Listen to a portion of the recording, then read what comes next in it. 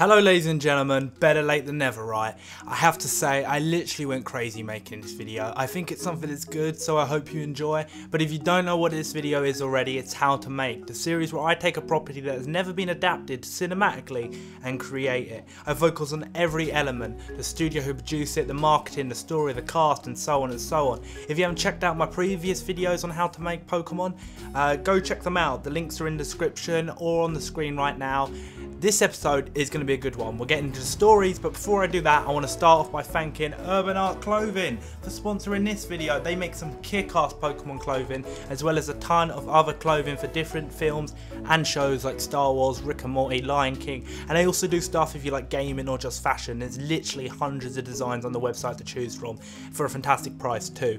I've literally fallen in love with the clothes on the site and the quality of the print, which you can see right here.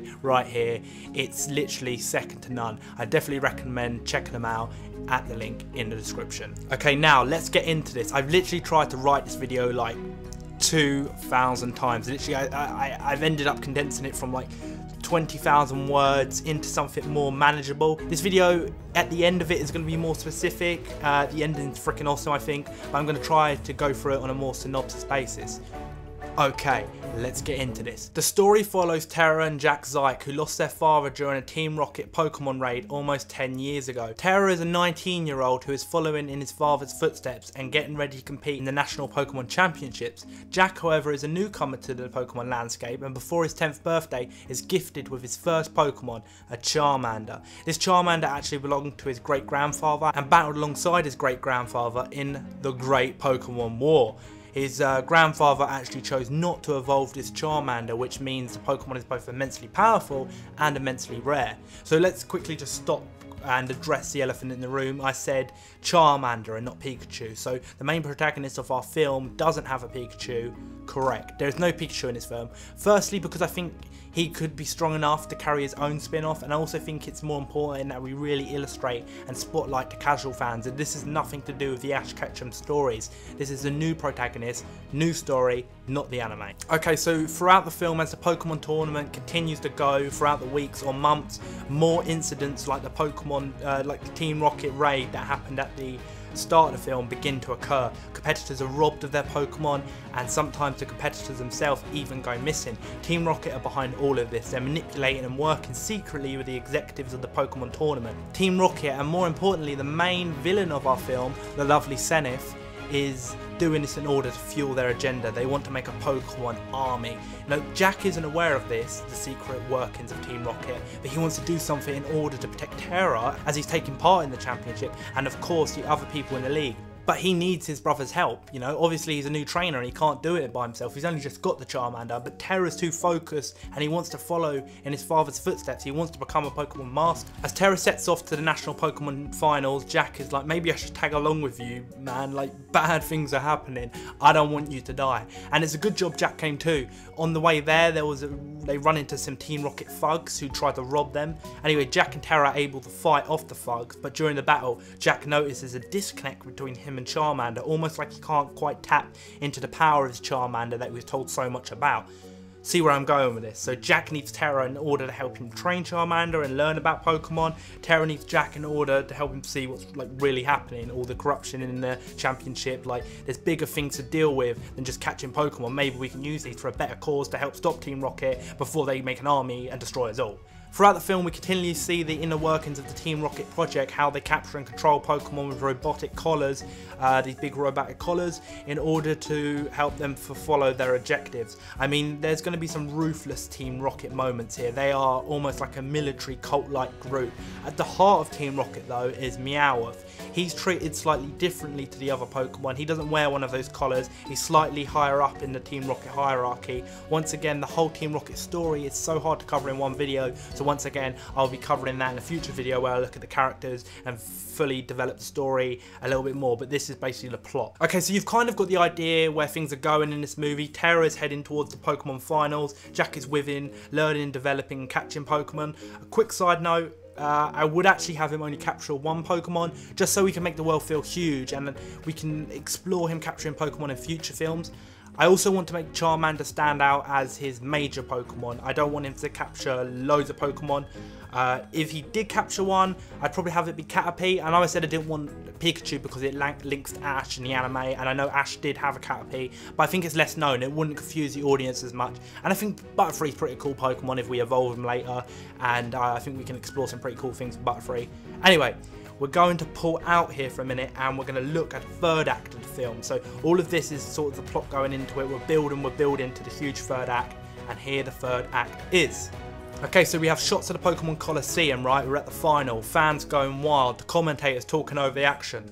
Today is going to be one of the biggest battles in recent Pokemon memory. The former champion takes on the man that nobody's been able to stop. From a small town in West Pallet, Terrazike has defeated the regional champions, gym leaders, global contenders to get to this point.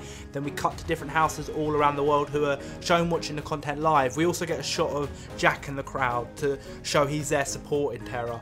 Anyway, back to the action. We get shots of the former champion and then the challenger Terrazike. We get to see Terra and his brother.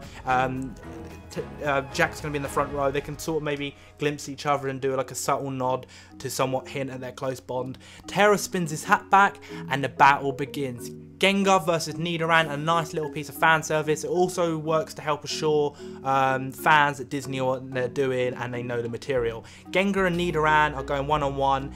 We can spend a little time here creating a small action set piece, nothing too big because we're going to go big soon.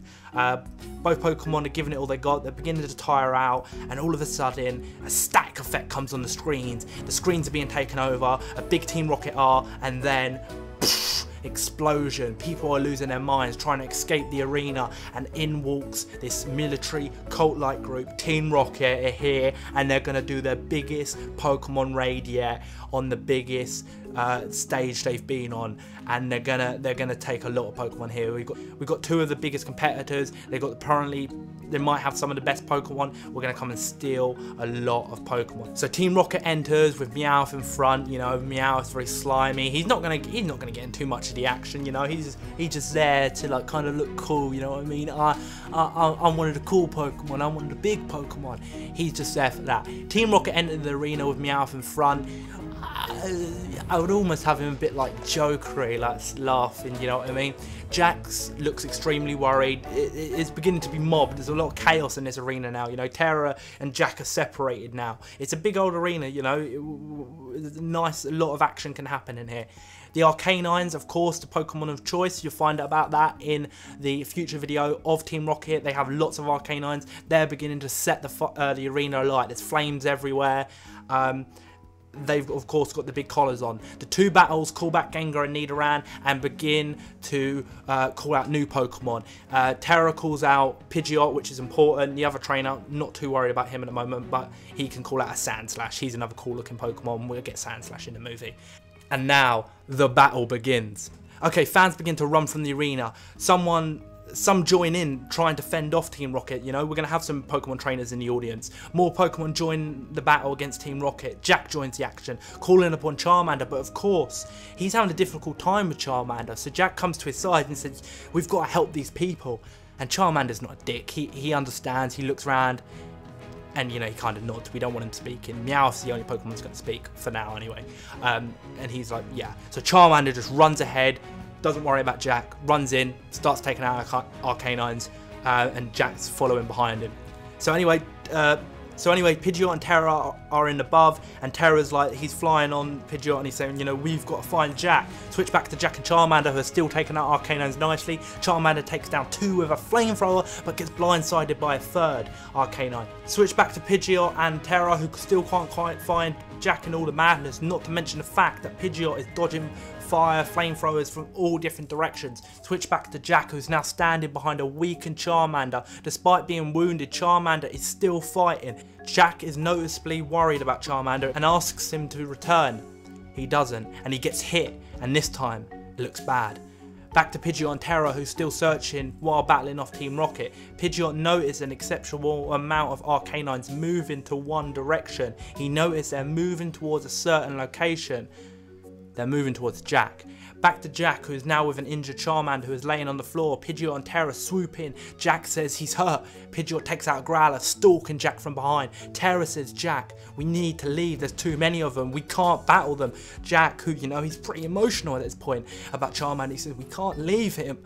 We can't leave these people to battle alone. Terra takes notice of this. And he says, if you don't, get out of here. They're going to take Charmander. Terra throws out 2 more balls and Vaporeon and Vulpix join the action. Terra tells them to cover him. They join Pidgeot and battle. Terra tends to a seemingly knocked out Charmander. He picks him up and tells Jack to stay close. So they're running through. Jack, Terra and Charmander making their way through the carnage. Pokemon battling Pokemon, trainers battling Team Rocket. We're seeing falling to the floor as they make their way through. And I think we can have some really wonderful looking action here. Don't be fooled. This can be a moment of horror, of emotion, and don't be fooled. You know, there is an artistry to action. It's not just explosions and fires and shot and so on and so on. We can really make the audience care about what's going on. Show us reaction shots of the trainers, the protagonists. Cut to Meowth. What's he doing? What's going on with him? Maybe he can bring a little bit of light comic relief to this scene. Not too much, nothing too slapstick or insulting, but something to make it feel Disney, feel Pokemon, you know, it's light. It's not a DC film. Anyway, there's carnage happening, battles everywhere, and it's not looking good for the Pokemon trainers. Team Rocket are beginning to collect out knocked out Pokemon with these like suction tubes, you know, picking up Pokeballs and collecting Pokemon. Their raid is going well. They're getting a lot of Pokemon here. Terra's notices that Charmander's tail is not out of fire, which means he's not out of HP. He's not knocked out yet, so they stop for a moment. Jack looks at Charmander and grabs his hand. Charmander's eyes open slowly and he looks at Jack, almost like does a nod. His tail begins to exhale with fire. Charmander is ready to evolve. Jack realises this and he knows that in order to save him and save the people in the stadium, and in order to stop Team Rocket, he needs Charmander to evolve. So despite his grandfather's wishes, he nods to Charmander. Now this is an important scene, right, because this is the first time in the movie we see an evolution on camera, so I wanted to make sure it fit in well, the whole sort of feel of the film so far. Like I thought maybe we could have a beam of light shoot from the sky. That definitely doesn't work, okay? So I've just settled on a bright glow, so Charmander kind of glows and morphs into Charmeleon, kind of like Fiona and Shrek actually. Anyway, back to the story. Charmander is doing this whole evolution thing, a big bright flash, and then bam, he turns into Charmeleon. Maybe at this moment we kind of get Charmeleon standing up from his once wounded position on the ground, and he gets up looking like a badass. We can have some awesome shots of him getting up, dusting himself off, you know, he's ready to fight. We need to make him look like a badass, because I feel like Charmeleon is a hard Pokemon to get everyone to like. Charmander and Charizard, yeah, they're easy sales to the public, but will people really go and see a movie with Charmeleon in? Well, hopefully yes, if we made him look like a badass, but I think he's a harder sell. So anyway, Charmeleon gets up, dusts himself off, he looks back at Jack and he's like, you let me evolve, you saved my life, you know, we're gonna fight together. So now they're all working together, Jack with Charmeleon, Terra with Pidgeot, Vaporeon and Vulpix, and they're kicking serious Team Rocket ass now. Everyone's in their mojo, so much so that Team Rocket are like, alright, we've got what we need to do, let's get out of here before we start losing stuff. We've done what we need to do, let's not get cocky, right? So they begin to scramble out the stadium. So then you remember our villain, right? Been developing throughout the film. She walks in and she's like, grabs Meowth who's trying to escape. And she just looks over at Terra and Jack. Then looks at Meowth, throws him to the floor, calls him pathetic, and grabs her Pokeball. And who does she throw out? Well, none other than Zapdos. Yes, the climax of the film, it's ended on a huge high, and just like I said with the other Team Rocket Pokemon, Zapdos is going to have one of these robotic collars, as all the Team Rocket Pokemon do. Let the battle begin. Zapdos versus Pidgeot and Charmeleon. I actually think this is a pretty awesome matchup.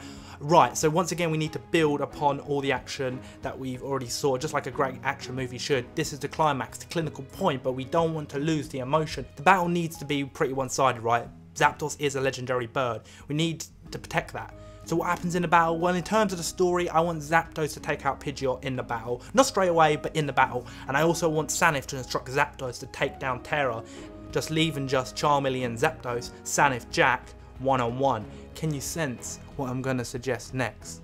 Well, this Charmeleon, of course, is meant to be ultra powerful, right? what I'm going to suggest might actually piss off a lot of Pokemon fans. But this is a movie and I feel like we can do some cool steps in order to develop the lore. So after Charmeleon is hit with a thunder shot, once again a light beam shoots up from him. That's right, we're getting Charizard. Like I said, I think Charmeleon's a hard sell, and I think this is an awesome way to send everyone home from the movie happy. Also think it works well for the story, because we're building him up to be this proper special thing, and then he's just evolved twice. I think that's going to work. So yeah, Charizard's here. What does Sanic think? What does Sanic think about this? Well, she just laughs and she's like, he's going to be mine. Zapdos, Thunder, and then Jack calls for Charizard for Flamethrower, and we get one of those Harry Potter versus Voldemort stream versus stream moments until Charizard blasts Zapdos and continues to blast Zapdos until he's out. So right, I want to round it up now. So Sanif retreats with Zapdos and Charizard's like, should I get him? And you know, Jack's like, no, we got more important things to deal with. Let's get over to Terra, who isn't in a great place. They collect Pidgeot and take Terra back to the hospital. Yeah, they fly on Charizard, which is going to look freaking awesome in live action. Also in the dark, with just a flame on the tail. I think that's going to be a really awesome looking shot. Anyway, we're going to close down the film with Terra in hospital in a coma, or should we call it something else? Kind of like what they did to Finn in The Force Awakens, or Han Solo at the end of Empire Strikes Back. His future isn't certain. If you don't want to call it a coma for any reason, Disney, I understand. I don't call it a coma. Basically, his future is not certain, and neither is the future of the Pokemon world, you know, with this terror attack and Team Rocket stealing so many Pokemon and this army assembling and at this huge championship event. But one thing we do know is that Charizard and Jack look pretty good coming out of this film. What is the final scene of the movie going to be? Well, Sanif walks into a lab where there's 3 professors. It's obviously quite an ominous place. It's dark, and there's 3 professors and 1 man in a suit. And that man in the suit says, I heard you failed. Cut to Meowth, who's in the corner, and he has like an evil smile on his face. He's sort of licking his paws, obviously indicating that he told the man. Sanif says that Charizard was powerful. One of the most powerful Pokemon ever gets cut off. He says that Charizard is insignificant. The man walks over to a computer terminal and begins to type in, we need a Pokemon like no other. Creating the Pokemon army was one step, but what is a Pokemon without a master? Soon the world's strongest Pokemon will also be the most powerful Pokemon on Earth. Then we cut to a screen that simply reads, Project Mewtwo. Cut to black, credits. Yeah, that's right, we're getting Mewtwo next time. So guys, tell me what you think. Do you like the sort of feel and things I'm going for? Of course I couldn't cover the entire way I'd make this movie, but I'm going to go more in depth on the next episode of How to Make, so make sure you stay subscribed so you can check out that. If you enjoyed this video and would like to help improve and support this content, then check us out on Patreon, and until next time, I'm Connor Simpson, and this is Flamingo Island.